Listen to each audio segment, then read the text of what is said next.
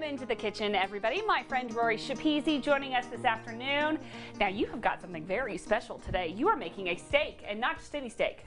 Well, we are doing filet mignon because I know how much Megan I do likes love a good to filet. eat filet mignon. It's her favorite. Anyways, so we decided, by the way, everyone, Happy New Year's. Happy New Year. Happy New Year's. Yeah. So what we're doing is we are going to do a really cool like dry rub on it. By the way, that looks lovely. Doesn't that look lovely? Yes. Okay, yes, so we have brown sugar, we have some smoked paprika, we have a little black pepper, garlic, cumin, sea salt, and what we're going to do is we're going to mix this all together in a bowl. Okay. Just like that.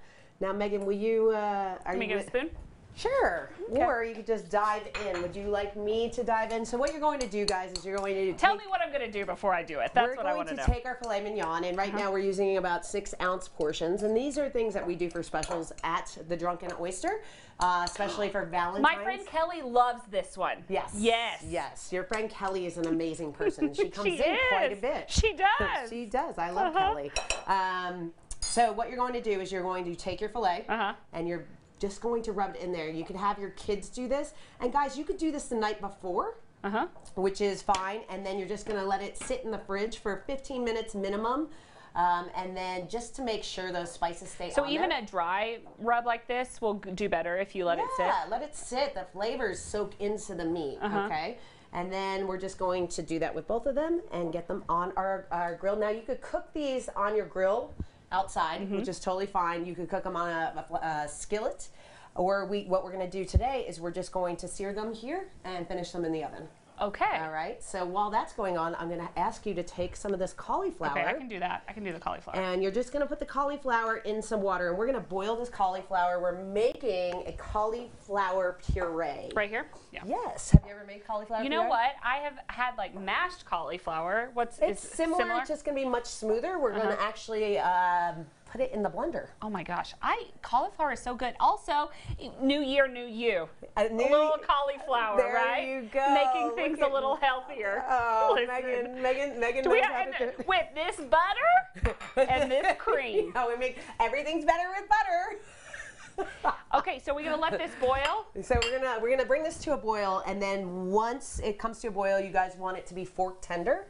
So as soon as it's fork tender, you're gonna pull it out, and we are going to put it in a pan like this and put it in the oven at 350 degrees about, and let all that moisture come out because we don't want our puree to be starchy. Got it. Okay. Well, we've done that, and when we come back, we're gonna show you how to make this puree. Don't go anywhere.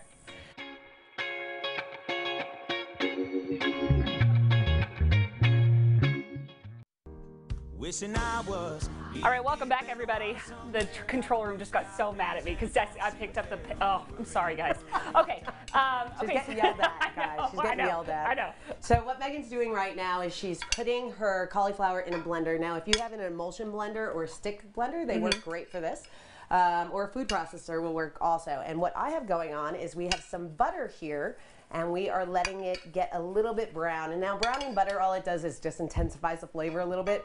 It's almost like burning it, but we're not really burning it. I want to talk. So brown butter can be both savory and like can be used in savory and sweet things. Yes, like you absolutely. see like a brown butter icing or something like that brown too, right? butter. It's butter. Yeah. Butter's just good any way you have it as long as it's not burnt. Got it. So how do you keep from burning brown butter then? Watch it and make sure that you have somebody who's next to you to make sure you don't burn the butter. No, right. You know, need it's like somebody to keep you being accountable. next to you, making sure that something goes right, or you doing the same for him. You know? But anyways, guys, these are some of the dishes that we will do. We have a really special Valentine's planned at the Drunken Oyster. So you'll want to make reservations. We are having seatings just because so many people. There's only very few restaurants. Valentine's is on a Friday this year, too. It's going to be crazy, so make your reservations as soon as possible. Gentlemen, do it now. Don't wait until the last minute. The whole restaurant, Drunken Oyster, will be candle lit. We will supply the roses for your ladies. It will also include champagne. We'll have specialty drinks like a, let's say, chocolate-covered strawberry martini. Yum! Yum.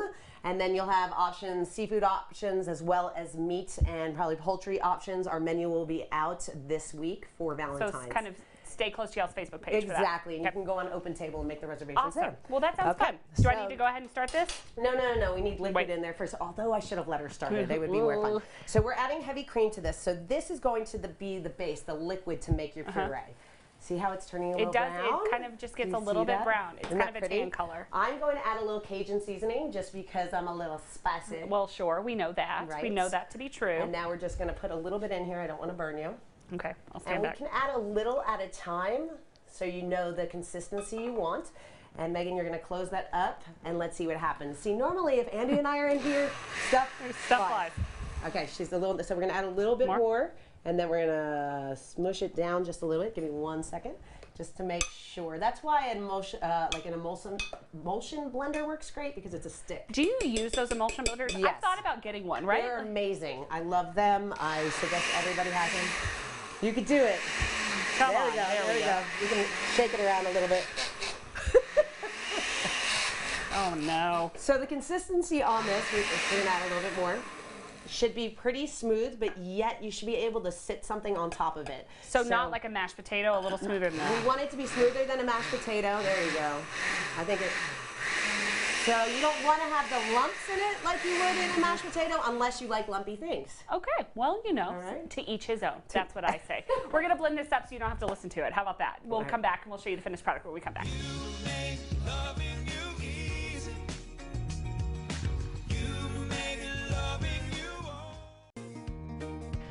Okay, welcome back, everybody. Okay, we're ready to plate, right, Ro? We are. So what you're going to do, Megan, is you're going to do a couple of scoops here and make it look fancy. Scoops. Well, I grab the filet. And Just in the middle? Just in the middle, like as if you were at a restaurant plating it for somebody. Do I need to make like a swoosh? You can make a swoosh with it. Like that? There, look at you. Yes, that's what I'm talking about. Does everybody see? Shall I move this cauliflower so you can see it better? That's perfect. And then we're just going to take our filet mignon, and let's do this. Look at how nice that looks. That looks beautiful. Y'all, this cauliflower puree is divine. It's very rich and creamy, but it is really nice. And then we finish it with a tiny bit just to give the cauliflower puree a little bit of cayenne, just to give it a little. Oh, that looks nice, Rory. Doesn't that look good? Yes. And maybe some green over the top, but of course, you know me, I didn't bring everything with me. Sometimes we're just grateful that it's, you know, I made it here, we woke guys. up, you know? And Life is just sometimes a challenge. Yes, it's right after the holiday. I know. so- It was a busy holiday for you guys. It was a great holiday. My staff at the Drunken Oyster, guys, these people are amazing. So when you go in there, you know, just give them props because they worked all their butts They do. off They work for so a hard. very long holiday, and I'm just super proud of them. And we have a lot of big things happening in 2020, so we're super excited.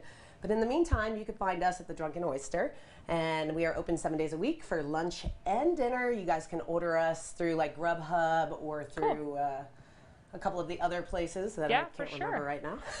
Okay, we're going to put this segment over on myhighplates.com so you can check it out. But go see my friends at the DO. Thanks, Ro. Thank you.